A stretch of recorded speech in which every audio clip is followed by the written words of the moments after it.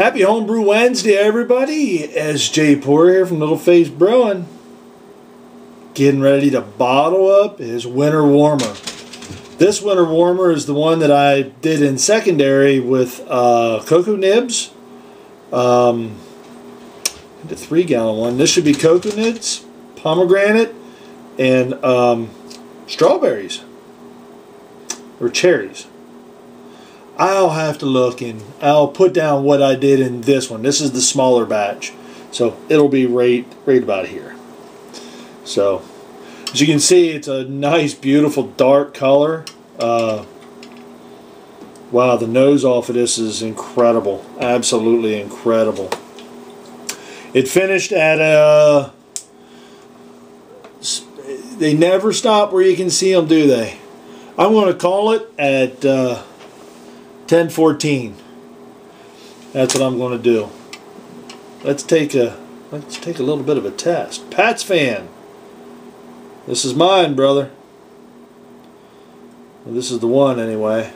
What I probably should have done was transfer this over into a tertiary and let it clean up a little bit. But oh my Lord, the nose on this is incredible. Smells so good. You can smell all the stuff in there. I'm really anxious to see how this works. This is the first time I ever worked with cocoa nibs.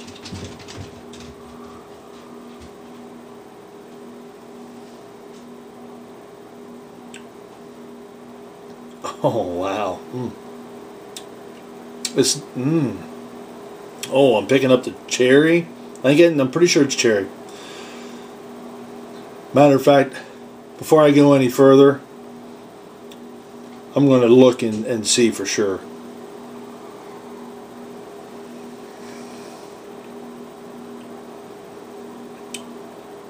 Oh yeah, this is nice. This is really nice. That pomegranate gives it actually just a little touch of sourness. It's really dry. It's drying off real well too.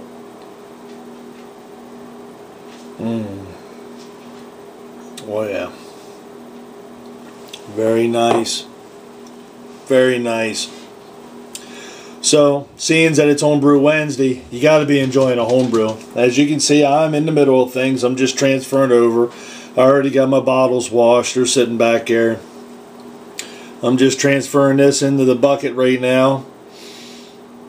I already got my sugar water mixture in there, so all I got to do once I'm done with this is actually start bottling. It's pretty boring process, to be honest with you. But what I'm enjoying here is a brew from Laramie 22. This is a old brown dog that he made and was kind enough to give me some of.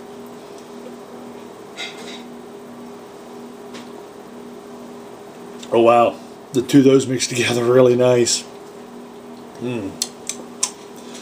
So my plan is to bottle this when it's a smaller batch. It's only 3 gallons, and bottle the other side of it too, which is just that one.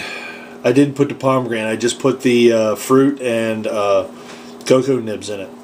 So be looking forward to see what that one tastes like. But I got to check the fruits on these and see what they actually. Right now, I'm actually drinking on the oh my, I forget. I don't really have a good name for this one yet, but I'll work it out. Yeah, OMFG is what we started off with. Oh my fucking God, IPA.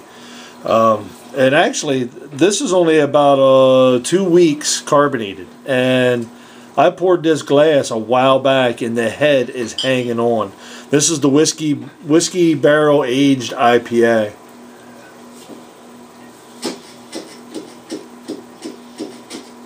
And it has got some serious legs on it.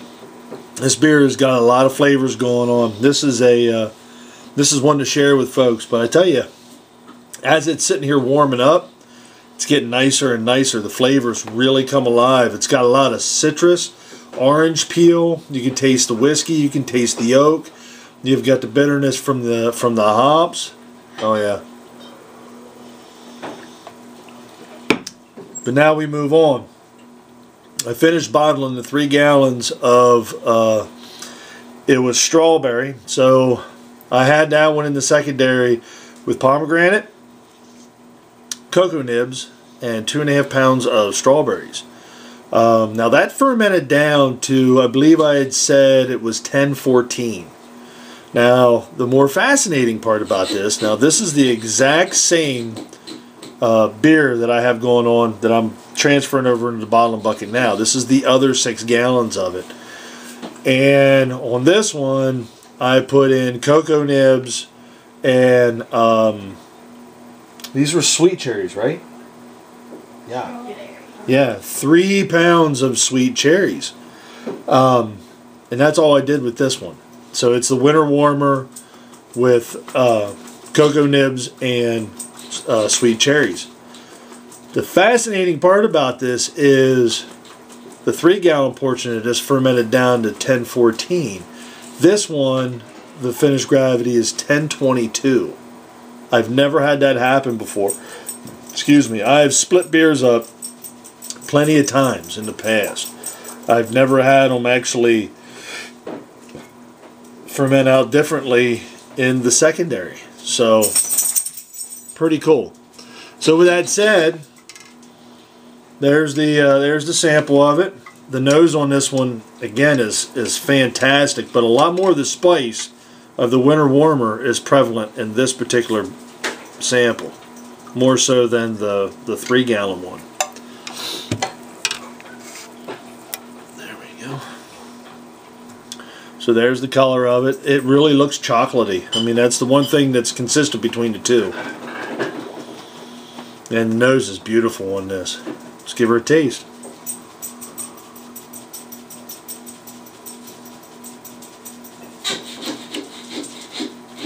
Oh my God, that's a winner.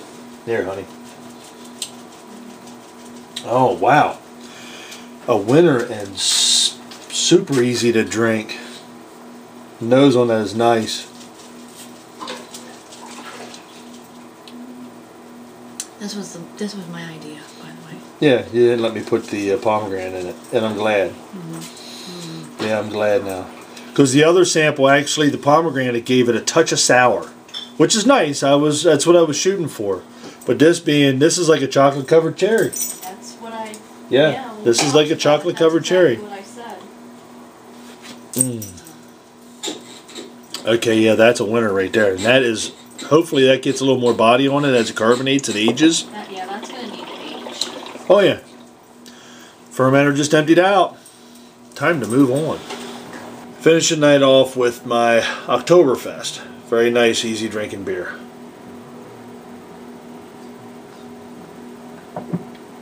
So, tonight I bottled the 3 gallons of the winter warmer with cocoa nibs, strawberries, and pomegranate. That gave me a full case and a 6-pack. Yeah, off of that. Bottled the 6 gallons, actually 5 gallons, because of all the cherries and stuff that were left over. The other half of the same beer, which was cocoa nibs and sweet cherries. Something we learned was apparently my final gravity reading will change with whatever I put in the secondary. Did not know that. Very interesting. As I said earlier, the strawberry pomegranate chocolate winter warmer finished at 10:14, and the chocolate cherry winter warmer finished out at 10:22. And wow, they are 2 totally different tasting beers. I really can't wait to try Pat's Fans and see what his tastes like. I think he's going to like this one, and I'm going to enjoy his. His ought to have that nice spice to it. So yeah, my daughter helped me with washing bottles. Thank you so very much. Thank you, thank you, thank you. Anybody that bottles beer, brews homebrew, knows if you get a little bit of help, it goes a long way. I'd still be doing it if I was doing it all by myself. So yeah, I learned that my finished gravity reading will change in a secondary depending on what you put in there. Very shocked with that. Didn't understand it at all. But hey, I'm good with that. Tasted the OMFG double IPA, Whiskey Barrel IPA, Revolution. Actually, that beer is the Revolution IPA. It's part of the Revolutionary series beers. Spot on. Carbonation was really nice. Beer is coming along quite nicely. It's going to age well. I'm going to actually, before I go up to bed, I'm going to put the Revolutionary Braggot in the fridge and give that one a taste tomorrow. What else? We have ingredients here to do upcoming beers. Looking forward to it. is going to be doing a brew, and I'm going to let her touch on it. Very interesting twist on cranberries. That was the dog that just jingled by. And I'll let her touch on that one when she gets to that. So that's in the next week or two. I'm going to be brewing up a stout. I'm going to be doing a first time ever milk stout. So what I'm planning on doing is doing a straight up milk stout. And then I want to do a chocolate peanut butter milk stout. And I want to do these two full batches. So actually what I might do is do a double batch and keg one of them. It's actually a pretty good idea. I might do that. It's nice to have a stout on tap.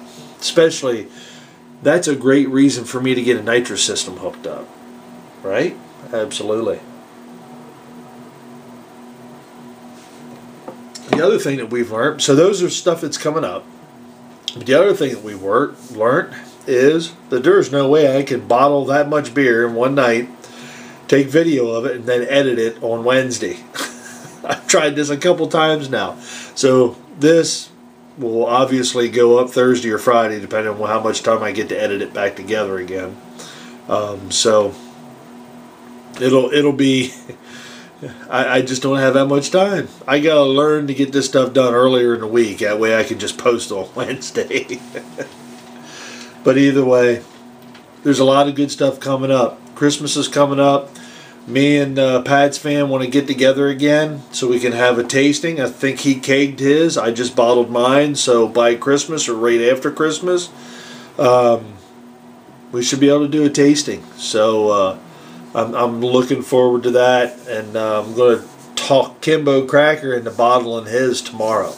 So we'll have them all pretty close to being ready. So that's it. This is a late edition Homebrew Wednesday. This is S.J. Poor from Little Face Brewing. Enjoy the fruits of your labor, folks. And brew beer. Brew wonderful beer. Cheers.